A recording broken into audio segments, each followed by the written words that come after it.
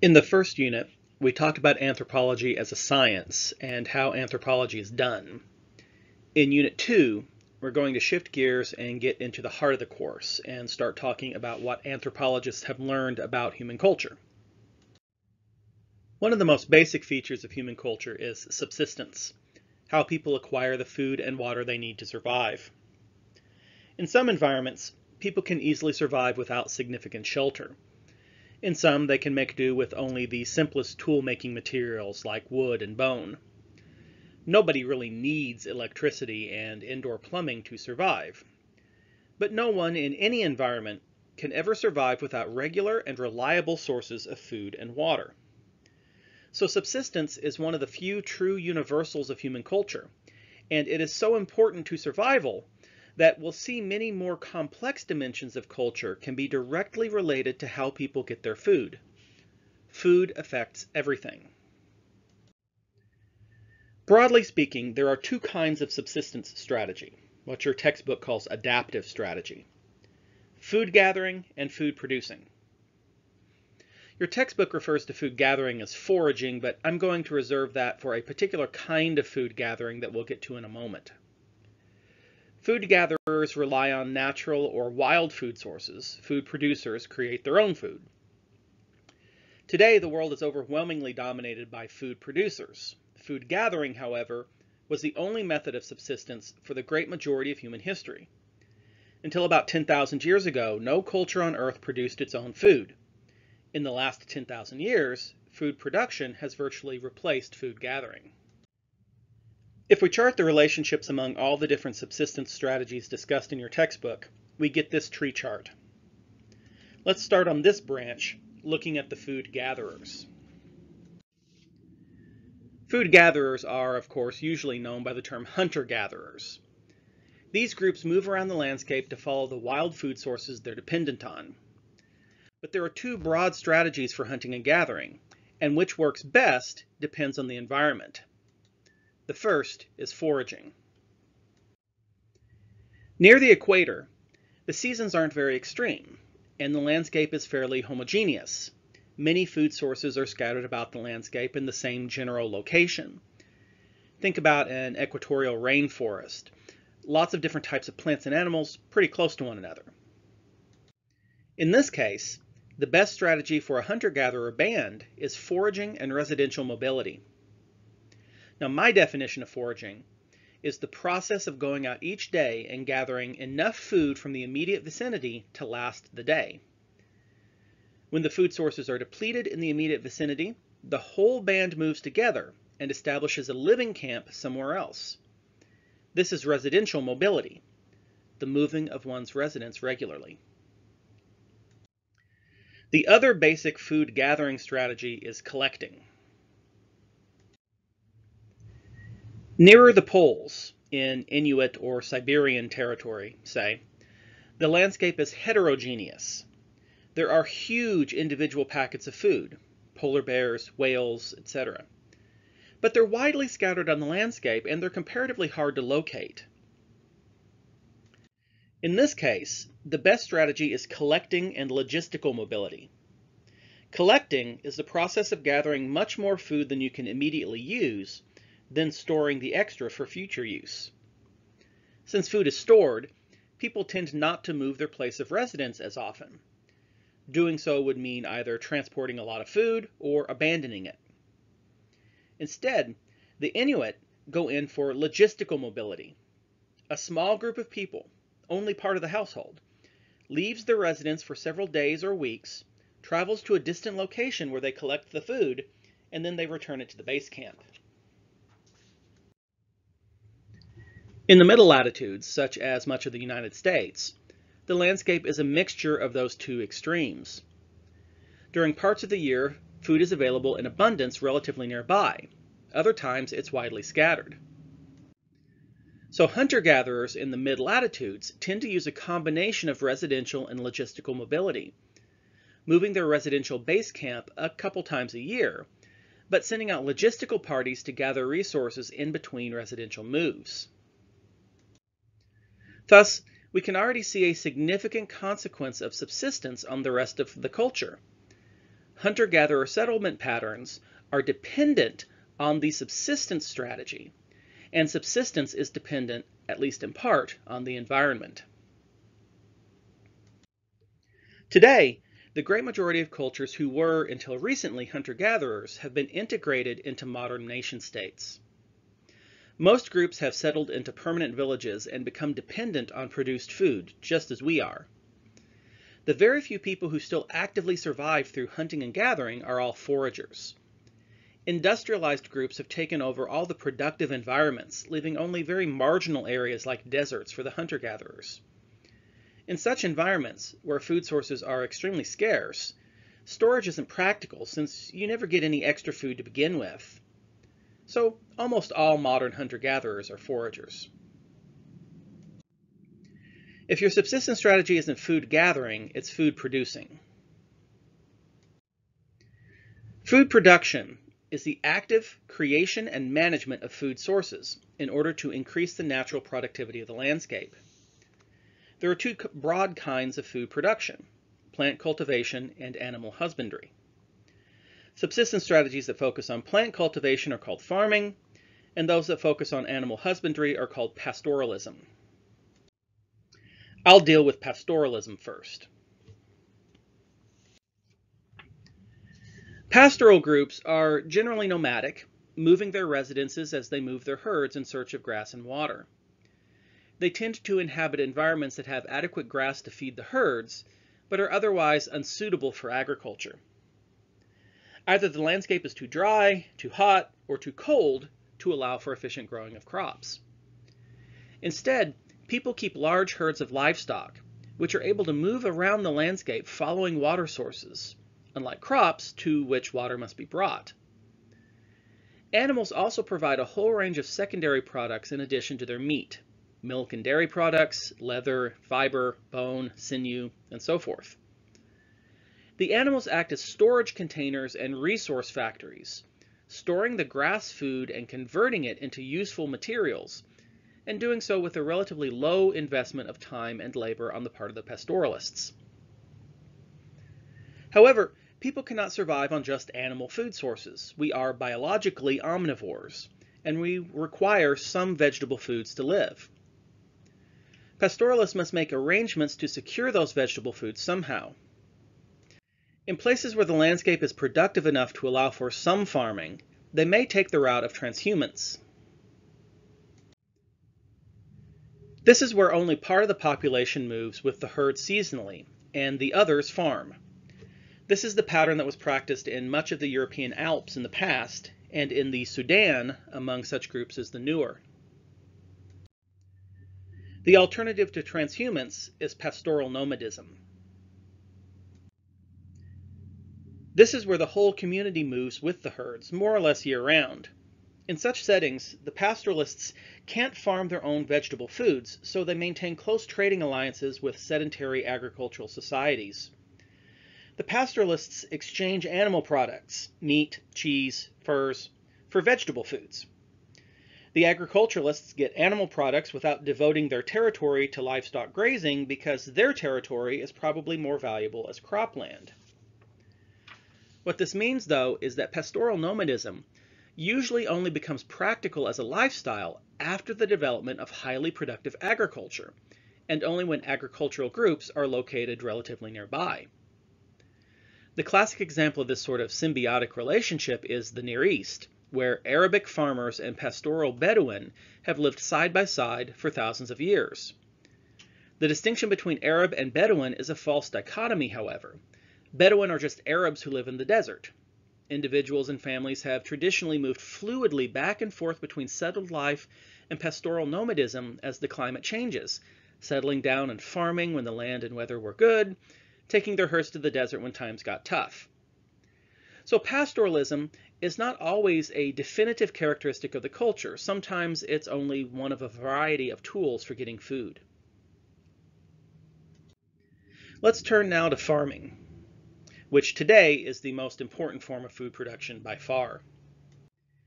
The strategy is usually divided into two broad categories: horticulture and agriculture. We'll look at horticulture first. Horticulture is more or less gardening. Many small tribal societies in Africa or South America get their food this way. Horticultural societies cultivate small plots of land, growing a variety of crops with relatively little investment of energy. They often use a slash and burn strategy, where a section of the forest is cleared, burned, and the ashy soil is used for crops. The ash returns all the nutrients that have been tied up in the trees and undergrowth to the soil and makes them available to the growing crops. However, as the crops grow and are removed, they take the nutrients with them. Of course, that's the point, to ultimately transfer those nutrients to people. But in slash and burn horticulture, there's no way of replenishing the nutrients in the soil other than more burning. So over a period of a few years, the fertility of the plot becomes exhausted. When that happens, the only thing to do is move to a new plot and slash and burn a new garden spot. This is a major investment of energy on the part of the farmers, but it only needs to be done once every few years. Once the old plot has regrown its natural forest cover, trees, bushes, etc., for several years, it can be re-cleared and burned again. But it may take several decades to return to full productivity, depending on what species of plants grow in the immediate vicinity. More costly than clearing the gardens may be the transport costs. As plots near the village become exhausted, people must move their gardens further and further away. Horticulturalists tend not to do much tending or weeding of their gardens while the crops are growing, but they do some, and the farther away from the village, the more travel is involved. Then, at harvest time, the whole harvest has to be carried back to the distant village. During all that travel, you're exposing yourself in the dangerous forest to predators, to accidents, to enemies. So in many parts of the world, maybe once a generation or so, the travel involved in horticulture gets to be more trouble than it's worth. The whole village is moved to be closer to the currently productive plots. So again, we see that subsistence has an immediate and obvious effect on settlement patterns. Now the other kind of plant cultivation is agriculture. In agriculture, the farmers use new technologies designed to do one of two things: either increase the productivity of a plot or replenish the soil's nutrients so moving to a new plot is not necessary. These technologies might include irrigation, fertilization, terracing, mechanization, and so on. Agriculture requires more energy investment than horticulture, but the productivity is so much greater that it often allows individual farmers to produce much more food than they themselves need. Horticultural societies tend to be relatively small, with almost every household involved in producing its own food supply. Agricultural societies are productive enough that some of the population does not need to produce its own food at all. Those people can then spend their time in other pursuits and possibly move away from the agricultural land altogether. This is the origin of cities. And again, subsistence can directly impact the settlement patterns of the society. The primary difference between agriculture and horticulture, then, is how the two strategies make use of the landscape. In horticultural strategies, a single plot is used only some years, and other years it lies fallow. So any one spot receives a limited amount of human labor, but that labor is spread across a very large area, which is why horticulture is sometimes called extensive agriculture. On the other hand, in agriculture, a particular spot receives a lot of human labor investment every year, but relatively less land is necessary. Land use here is very intensive, thus the strategy is also known as intensive agriculture.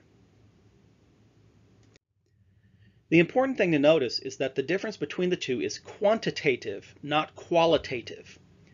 That is, in intensive agriculture, a plot receives more investment, but not a different kind of investment. There can be and are examples of subsistence strategies that lie in between the two extremes, and this is what your textbook refers to as a cultivation continuum. We should be careful not to distract ourselves with labels.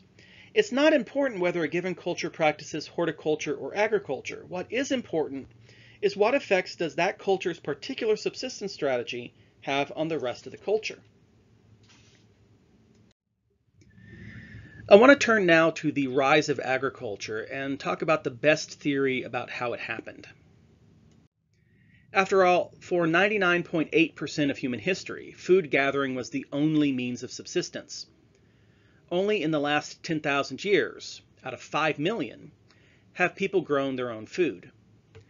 And more culture change has taken place in that last 0.2% of human history than in the previous 99.8%. So the rise of agriculture is arguably the single most important event in human history. Any explanation of human culture must address it. But first I want to dispel a prevalent myth. There was never a point in time when people did not know that planting seeds in the ground would result in new plants growing the next season. Making a living as a hunter-gatherer requires an intimate knowledge of the environment and the functions of living things. So any hunter-gatherer who didn't know the relationship between seeds and the next generation of plants would soon starve. So it's not that hunter-gatherers are ignorant of planting and harvesting, they just choose not to do so. In fact, one might say they choose rightly. Hunter-gatherers in general work less, eat better, and are healthier than their farmer neighbors. A Jukatwasi man from the African Kalahari put it pretty well. When asked why his family didn't farm, he replied, "Why should we plant when there are so many mangongo nuts in the world?" So why would anyone ever become a farmer? It's all related to sedentism. For a variety of reasons that I won't go into, being a nomadic hunter-gatherer strictly limits human populations, even when there's plenty of food available in the natural environment. These biological constraints are lifted, however, when humans become sedentary and stop moving around so much. So once people become sedentary, population densities begin to rise, and this rise in population density sets in motion a sequence of events that ends in agriculture. But what happens here? The best theory about the rise of agriculture was proposed by Kent Flannery in the 1970s. Flannery was trying to explain the rise of agriculture in the Near East following the end of the last ice age, but his theory is applicable to other parts of the world as well. Agriculture developed independently in a half-dozen places around the globe, but within a remarkably short period of a few thousand years after the end of the Ice Age. This suggests that the ultimate cause of the transition had to do with climate change. Flannery's model rests on several explicit principles. You won't need to memorize this massive block of text for the exam, and I won't read it here, but you're welcome to pause the video and read them more closely. Suffice it to say that these 5 principles are completely uncontroversial. No scholar would dispute any of them individually. What Flannery did was ask, what happens when all 5 apply to the same culture at the end of the Ice Age in the ancient Near East? He started by asking where in that region would hunter-gatherers want to live? And the answer was the hilly flanks of the Zagros Mountains. At the time, for environmental reasons, this was an extremely productive wild ecosystem. A hunter-gatherer could make his living very easily here, and according to Principle 1, easier is better. But of course, once hunter-gatherers had settled in the hilly flanks, their population started to grow. After several centuries of population growth, some people began to feel crowded. They chose to leave the hilly flanks and move onto the Iranian plateau. This is an example of principle number 4, that cultures are willing to change in some ways, say their residents, to preserve themselves in other more important ways, in this case their feelings of isolation. Next, those new immigrants on the Iranian plateau have to feed themselves. On the hilly flanks, they had eaten foods like wild wheat and barley, or wild sheep and goats. All those same foods were still available on the plateau, just in lesser quantities. So these hunter-gatherers, with their intimate knowledge of the natural world, spent more of their time helping those wild foods along. They're not planting or cultivating foods, but maybe they pull up competing weeds a bit more often, or they shoo away wild animals that would eat the barley before they could. This is another example of changing something to keep something more important. The cost of additional labor is less important to the hunter-gatherers than the benefit of the increased wild food supply. On the other hand, by changing the ways they tended wild food, those hunter-gatherers were changing the environment for the plants and animals they were exploiting. Principles 2 and 3 say that when humans change the environment, certain plants and animals will evolve to depend on those humans. The food sources become domesticated. One change brought on by domestication is that domesticated crops become more productive, giving out more food from each plant. And since Principle 1 says that hunter-gatherers will go for the easiest food source, the Iranian hunter-gatherers began spending more and more time tending and exploiting those domesticated crops. This, of course, accelerated the domestication process. After many more generations of this process, the former hunter-gatherers were now spending so much time and labor tending their new crops that they no longer had time in their schedule to be hunter-gatherers. They'd become full-time farmers.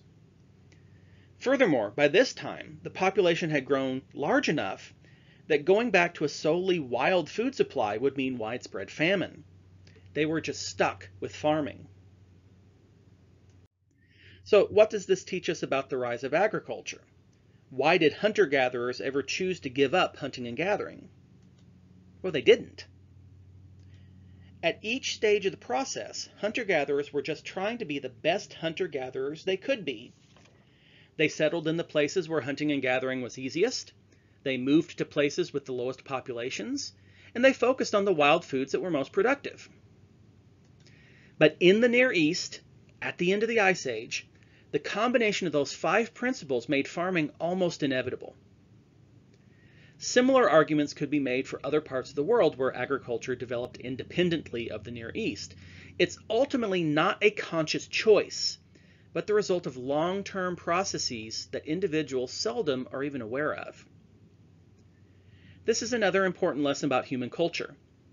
Most of the biggest and most important changes are not intentional.